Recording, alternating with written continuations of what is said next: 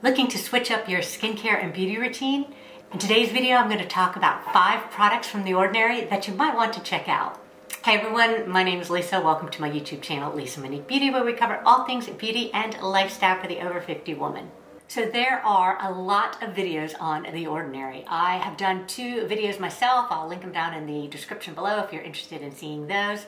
And most are using some really well-known popular Ordinary products. In today's video, I'm going to talk about some lesser known Ordinary products that you might be interested in trying. So here's the caveat so you don't feel like I'm trying to dupe you into anything. I have not used these products yet.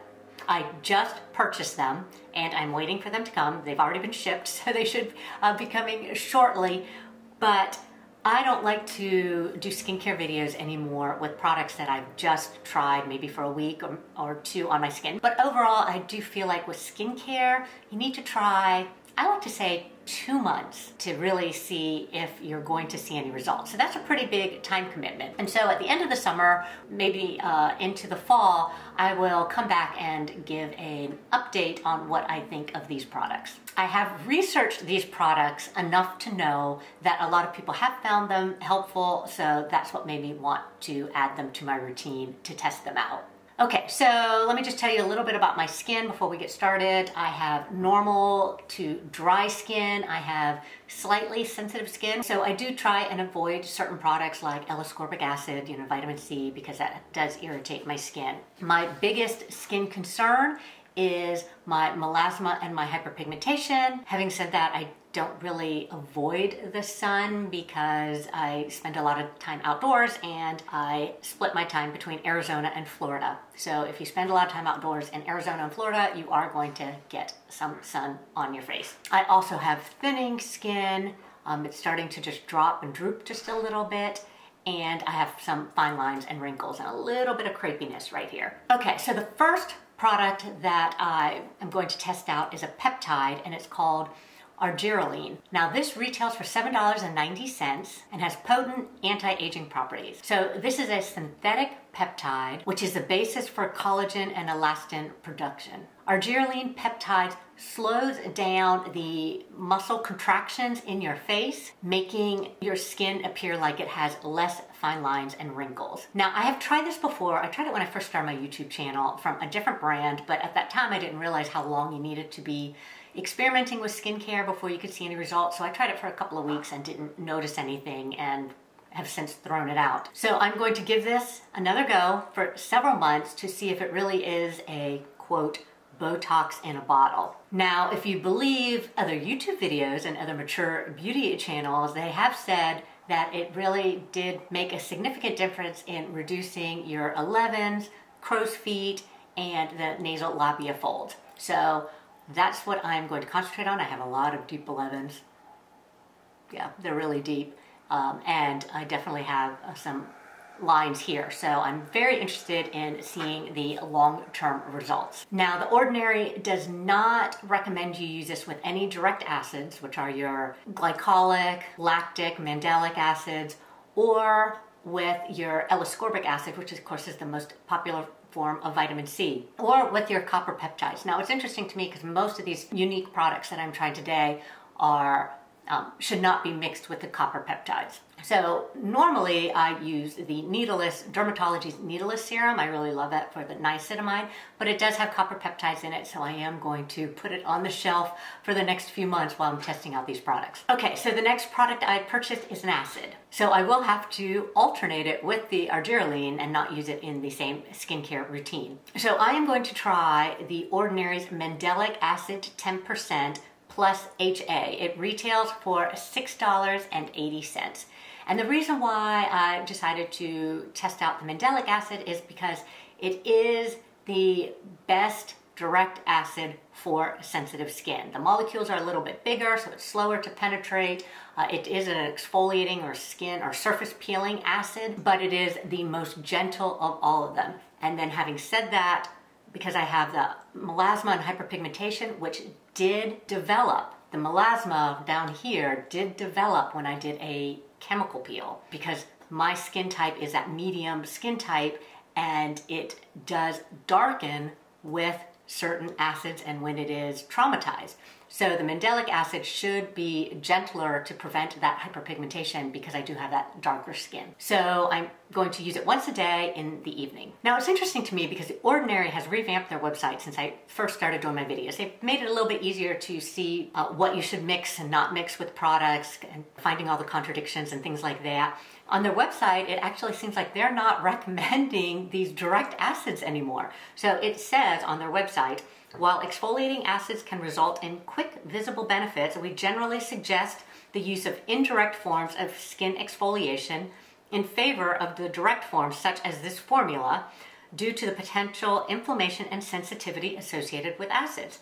Please refer to the NIOD's non-acid acid precursor for such a suggested formula. So I guess they're no longer recommending these direct acids, the AHA, BHAs, which really their website was built on selling these products. But they are now encouraging the use of their non-acid acid precursor, which retails for $55. So it sounds really interesting.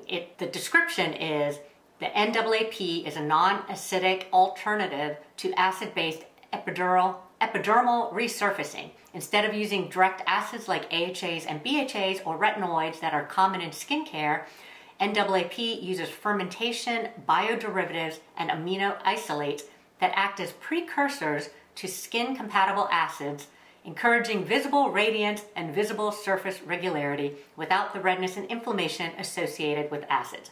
NAAP was found non-irritating in an independent single 48-hour patch test. So that's kind of really confusing sounding when I'm reading it. I have to read it really slow. But basically, it is supposed to do the exfoliation without the redness and irritation, which I have experienced.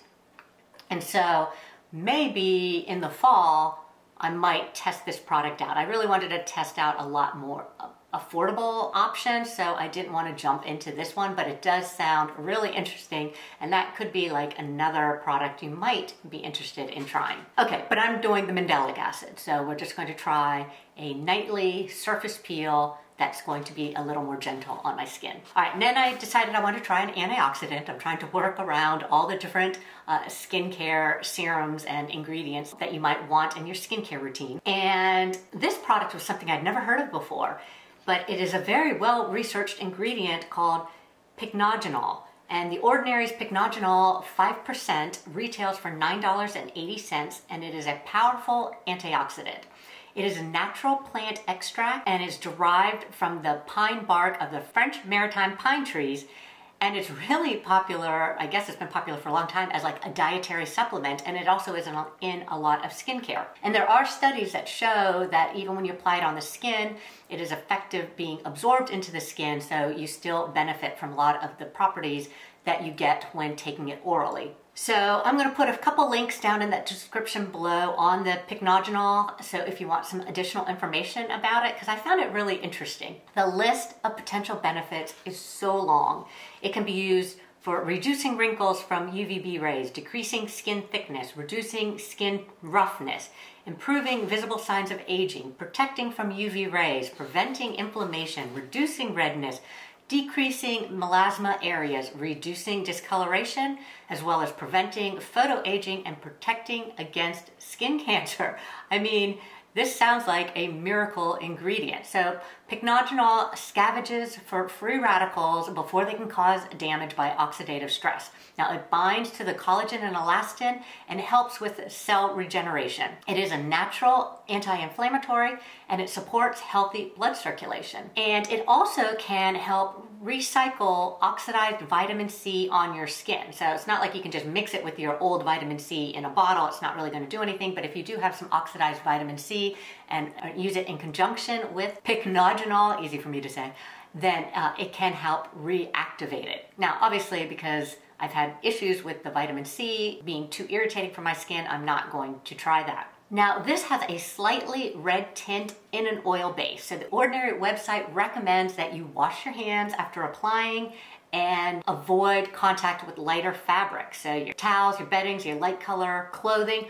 I'm not sure if it's going to add any sort of tint or anything to lighter skin. I have medium toned skin, so I don't anticipate it will have an issue. I did see a video, I'll put it down below, I think it was something Miss Ash, and she used the ingredient and she showed it rubbing on her hand and said she didn't notice it tinting her skin. But then I was looking at it on her hand going, you know, can I see it on her hand? Is that a little tint on her hand? So who knows? But anyway, I'm going to test it out because it has so many wonderful, wonderful, wonderful benefits. It can be mixed with any of your other antioxidants except for the copper peptides. It should be applied after your water-based serums, but before your heavier serums or moisturizers, though it can be mixed in with your moisturizers if that's how you want to apply it. Now, it also has a natural woodsy smell, which I'm not sure what that means, but I guess it's pine bark, or derivative of pine bark, so I can imagine that it smells a little woodsy. There is no additional fragrance, so that they're not trying to cover it up. So it is going to have a very organic scent. And the next product I'm trying is a moisturizer, and it is the Natural Moisturizing Factors Plus HA. It retails for $5.80. Now, the Natural Moisturizing Factors, or NMF, are elements that keep the outer layer of the skin protected and well hydrated. The NMFs are made up of amino acids, let me look at this, fatty acids, triglycerides, urea, ceramides, phospholipids, glycerin, saccharides, sodium PCAs, and hyaluronic acid, and many other compounds that are naturally present in the skin. So this is the barrier layer for your skin. Now, reviews online are a little bit mixed on the texture of the product. Some say that it is gritty and difficult to rub in like a thicker sunscreen, and others say, well, they put it on after all their serums and it just blends and glides right in. The Ordinary actually made a comment on somebody's concern about the texture to apply an oil right before using the NMF, or mixing 2 or 3 drops of oil in with the NMF before you apply to your skin. So even though this is my 5 Ordinary products that you may want to try, and I already threw a 6th one in, this is going to be my 7th. I also purchased the rose hip oil, so I don't have any issues blending this product into my skin. And again, you can also mix the pycnogenol in with the NMF and kind of put them all in together, and I think it probably will blend in and absorb into your skin better. Okay, and the last Ordinary product that you might want to try is for your hair. It is the Ordinary's multi-peptide serum for hair density. It retails for $17.80, so it's the most expensive product I've purchased. And the premise is that this concentrated formula is designed to support hair health so that it looks thicker, denser, fuller, and healthier. So I just did a video on how I keep my hair healthy in my 50s, and I will put that up here and also down in the description below. So I was a little hesitant to add something else into the mix because I've been increasing protein in my diet, I've been doing hair masks, but this product really interested me, and even though I have nice healthy hair, like overall when I take my ponytail, it is a little bit thinner, and sometimes I do get the shedding. So I do get the shedding. So this product really interested me. Now, it contains 4 well-known ingredients used to fight hair loss and increase hair thickness. I might really butcher how to say these 4 ingredients, so I'll put them across the screen so you will know what the ingredients are. Now, the first one is Redensil, and that is used as an anti-hair loss serum. Redensil reactivates the hair follicles, and I'm going to read a little bit here, by providing nourishment and oxygen, and promotes them from the resting phase to the growth phase. The next ingredient is Procapil, and it is a peptide to strengthen the hair. It activates the hair follicles by providing nourishment and oxygen, and it does that by targeting the leading cause of alopecia, which is 5A reductase, which converts testosterone to DHT in our bodies. And high levels of DHT can shrink your hair follicles and decrease the growth cycle. So the Procapil kind of targets that and prevents that transformation from happening. And it also contains Caprixil, which is another hair care ingredient commonly used in shampoos and serums created to prevent and stop hair loss. And it also inhibits the conversion of testosterone to that DHT. And the 4th ingredient is Bicapil. I really don't know how to say these things. Bicapil, which delays cellular senescence or aging, which means thicker and more robust hair shafts and larger hair bulbs, which then means thicker hair. So it's also an ingredient in a lot of lash serums. Individually, these 4 ingredients don't seem to do a whole lot to combat hair loss, but together they have shown some success. To use, you apply on a clean, dry scalp. It is a leave-in product, so it's best to do at night before you go to bed. I'm really interested in trying these new products. I'm revamping my entire skincare routine for the next couple of months, and again, I will do a follow-up in the fall and let you know of my experiences. Now, if you've used any of these products and have pros and cons, or some hints on using them, go ahead and leave them down in the comments below. And if interested, don't forget to check out my other videos on The Ordinary products. Thank you so much for watching, and we will see you next time.